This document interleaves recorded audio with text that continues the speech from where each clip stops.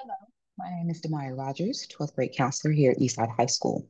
Welcome and congratulations for making it to your senior year. This year will be filled with many emotions and feel like quite the roller coaster. My goal is to help students, parents, guardians, and family navigate this time so that we will be successful and we're all celebrating our students and their hard work in May. Let's meet the members who are here to help us achieve our goals. While there are many people here to support you during this time, I want to highlight some important members located in the guidance office. Here you will find my name and contact information. Mr. Hathaway is our new college and career advisor. He will be working a lot with our students, helping them to locate post-grad opportunities, whether that be in the workforce, military, or college. He can assist with applications, scholarships, college visits, and any other questions you may have regarding future opportunities. Please reach out to him to schedule a meeting and get connected. Ms. Vaughn is our records clerk. She deals with transcripts a lot. We will visit this again, but she will assist with making sure those are sent to the appropriate location. She is also the person you will see if you are in need of an ACT or SAT fee waiver. Ms. Starr is our attendance clerk. She is the person who receives the notes that are turned in prior to first period to excuse student absences, and she will enter them into Infinite Campus. She is also who will take the excuses for college visits. For the Newton County Schools Handbook, seniors are allowed up to 3 college visits in preparation for post-secondary education. As long as a notice provided upon return, the senior is not counted absent, but is responsible for all assignments. It is important to get and stay connected during your senior year. This year will be filled with lots of information going around, and it is critical that you are aware of how to receive and access this information. Mr. Chur will release information via email, Remind, and social media. Our Remind code can be found on the screen. If you are not already enrolled in the Remind class, please go ahead and join. This is for students and families and a great way to see the information in one location. You can also scan this QR code that will take you directly to the EHS website, which houses more information. Please follow us on social media and be on the lookout for Mr. Chur's Eagle News. If you have any additional questions, please feel free to reach out to any of us on your senior team. Let's talk a little bit about academics. We are almost to the finish line, but don't take your foot off the gas just yet.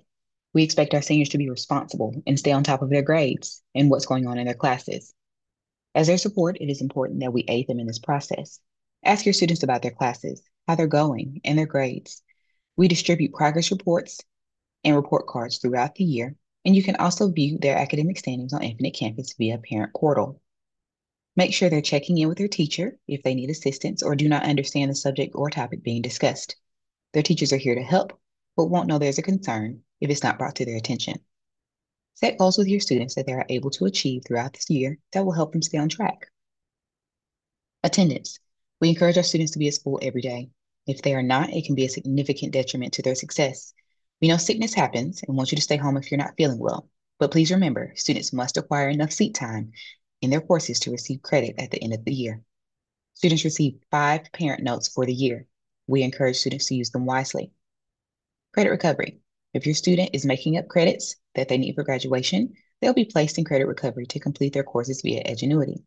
I encourage seniors to try and complete this during their first semester if possible. We don't want you to lose focus on the courses if your schedule, but as the second semester approaches and there are more things to focus on, the stress levels may begin to rise. Allowing the classes to drag deep into the second semester may cause them to fall off the student's radar. We don't want that, so let's encourage them to finish these courses and stay on top of their workload. Transcripts. This will be the magic word during your senior year. Students will begin asking for these for many reasons.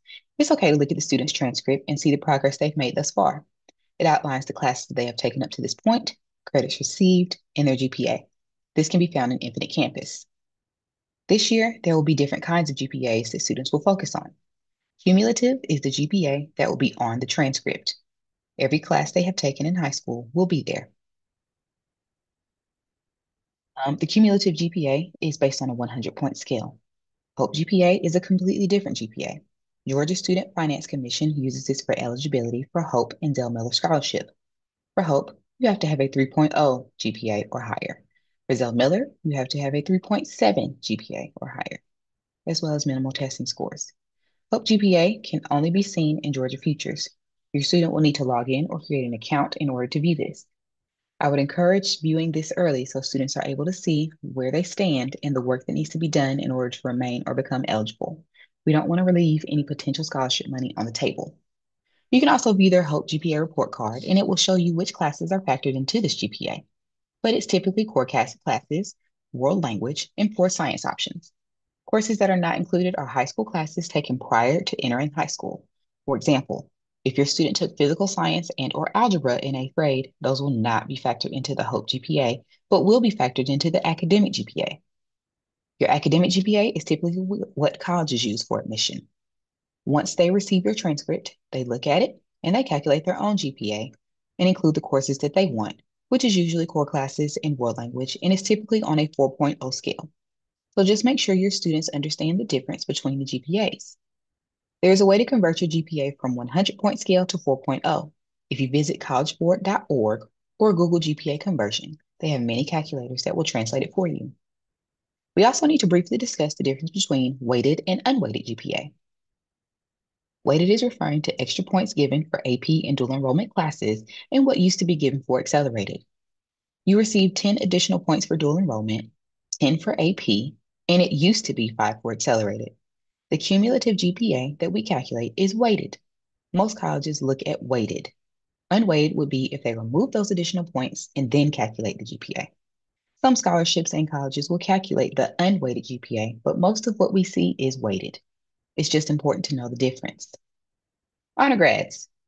Once you get to the end of the year, if you are distinguished as an honor grad, you will receive a yellow honor stole for graduation in addition to your other regalia items. There are several criteria for this distinction, but the big one is to have a 90 or higher cumulative GPA. We do not round up for this. So if your student has an 89.7, they would not be eligible to be an honor grad.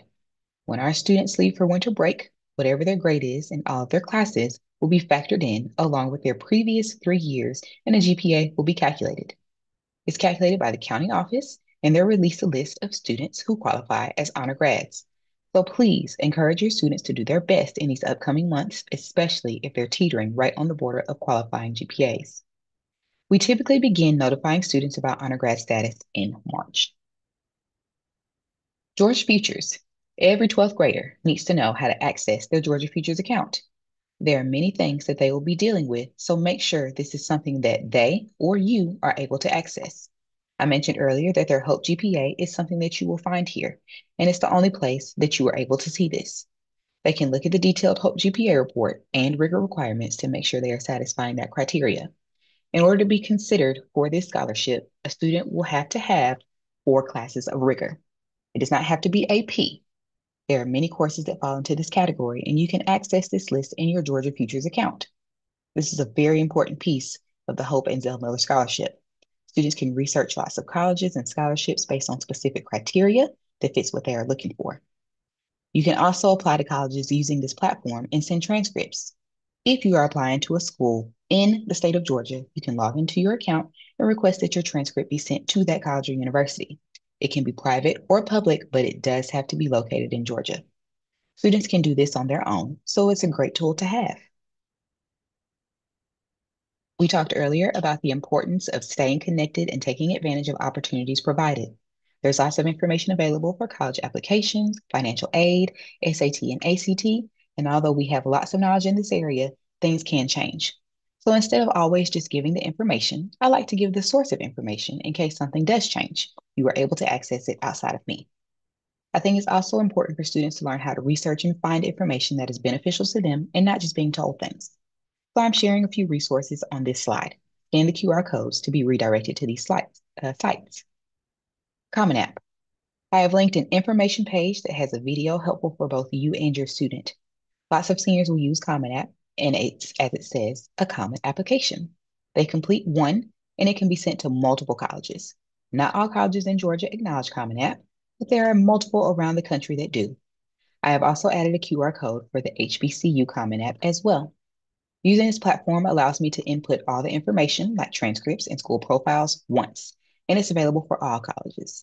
It's a great way for students to organize and reduce the redundancy of filling out multiple applications. Not all colleges will use this, but it's an easy to log in and to see who uses it, so use this code to explore.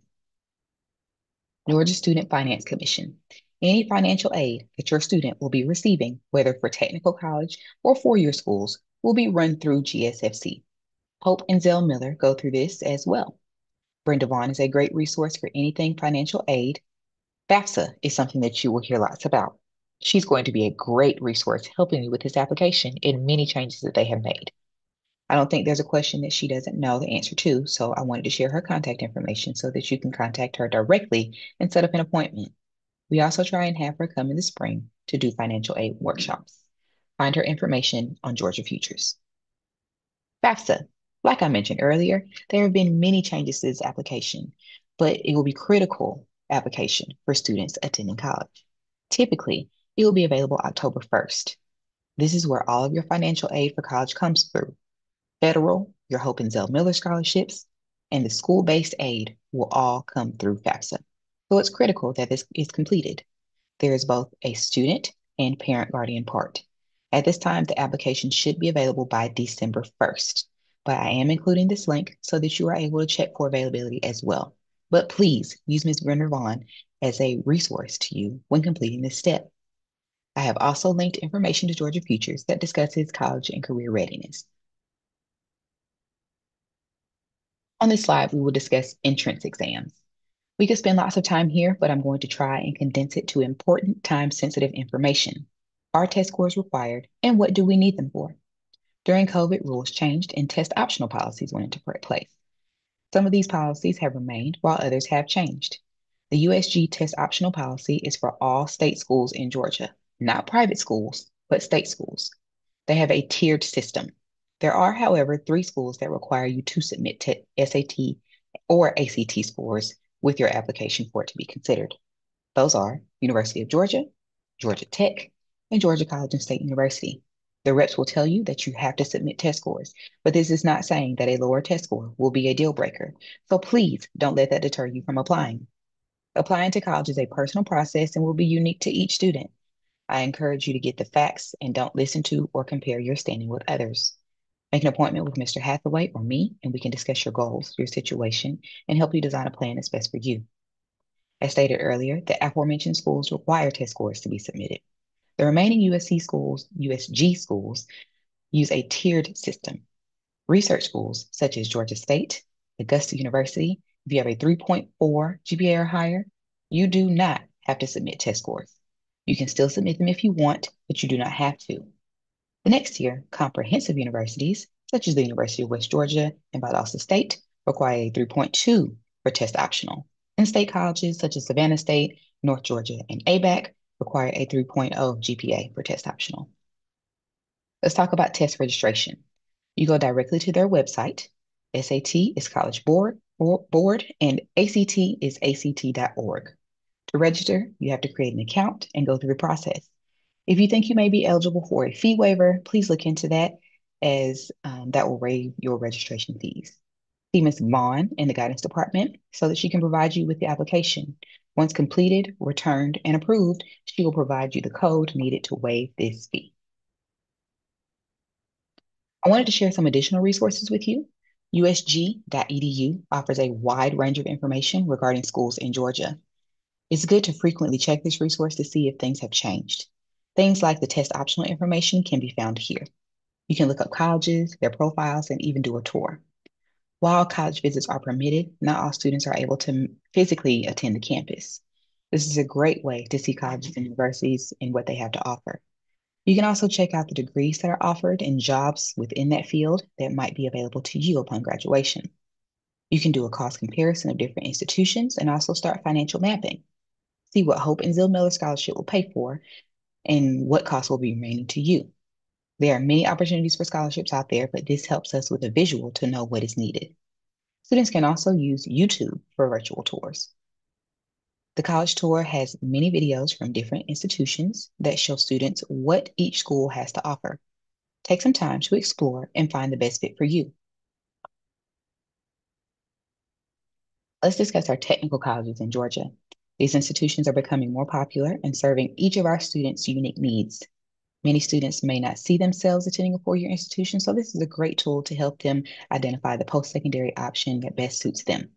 Here, they will find lots of programs leading to certificates and degrees they can complete in as little as 6 weeks and up to 2 years at a technical college. It can be used as a standalone degree or certificate, or do your first year or second at a technical college and then transfer to a 4 year school. This is another plan that you can sit down and discuss with Mr. Hathaway or myself if you are unaware of what plan may fit you best. With many grants that are available to students, it's almost a free option, which can be very appealing.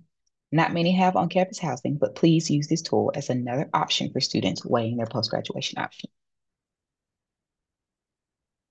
Here are some upcoming events for our students. Some do require that they register, and the link will be provided. Information here has also been added to remind or will soon be added. I have added both mine and Mr. Hathaway's email addresses. Like I mentioned earlier, you can reach out to him or me, and we can meet together to discuss your students' needs. Students are also able to request a letter of recommendation from me. They can scan this QR code that is located in the guidance office. It has also been included in Mr. Chur's Eagle News as well as in the class of 2025 Remind. I am asking that students be as detailed as possible when filling out this form. There are a lot of them and one of me, and I want to give them the best letter of recommendation that I can possibly provide to them. I'm asking that they submit their forms early. I know that a lot of early applications are taking place right now, but I am requesting 2 weeks to fill out these letters of recommendation for the student. So please, please, please encourage them to submit these forms as early as possible. They only need to fill out this form once. Once they have done so, I will receive it on my end and I will begin writing the letter. If they feel out like they left out some information, they are more than welcome to email me on the side and I will be sure to include that information that they have left off. They can receive this letter in 3 ways. I can email them a copy, I can provide them a physical copy, or I can upload it directly to their Common App. They can distinguish that within the form that they are filling out. Thank you for joining us. I hope this was helpful. If you have any questions, please feel free to contact me or anyone in the guidance department.